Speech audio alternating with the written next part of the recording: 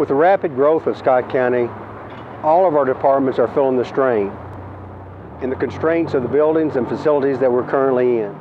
We must work with our constitutional officers, our county clerk, our sheriff, our jailer, and our coroner to come up with a plan to meet their needs going forward.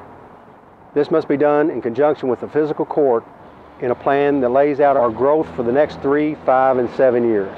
I'm Stewart Hughes. I served 2 terms on the physical court.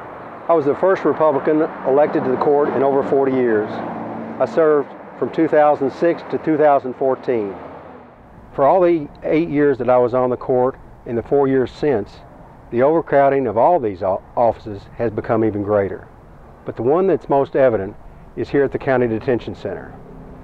I don't know whether we need a new jail or not, but I know we need to study the situation.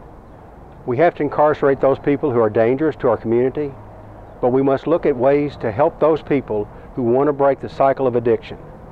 Going forward, we need to study this and come up with the best determination what is the long-range goal for the citizens of Scott County.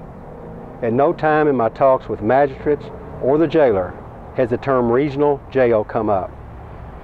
But we must study what we need and come up with a formula to accomplish that. I'm Stewart Hughes, and I ask for your vote May 22nd in the Republican primary for Scott County Judge Executive. Thank you.